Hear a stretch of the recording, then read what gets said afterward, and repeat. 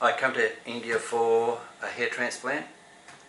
In 2020, or just before COVID, I travelled to Istanbul to have my first hair transplant done, the Few treatment.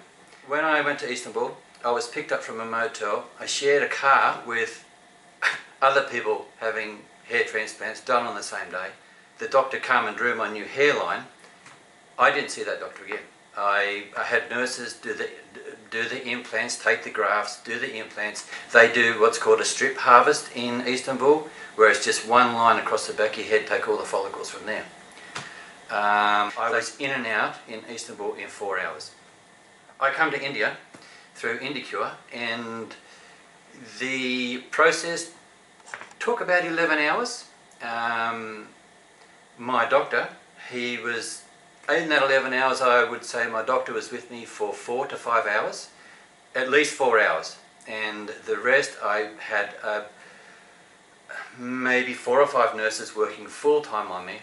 A beautiful lunch was provided too, by the way. When they take the grafts from the donor area, that was about a 3-hour process. It is not a stripped harvest. They take individual follicles, where the back of your head, it is not as traumatized as a strip harvest. Yes, it's more time consuming. The healing was within about 3 days. After about 10 hours, my doctor came out again, and he spent 40 minutes to maybe an hour just going over every graft and just making sure it was facing in the direction where he wanted it for combing purposes and stuff like that.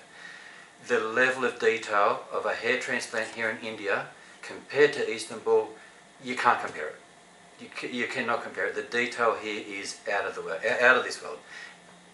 Istanbul, it is just a little bit like a process. You're in, you're out, you're just, it's a process. Here, you are the person on that day, and you are the only person in there on that day. You are made to feel quite special. I recommend it.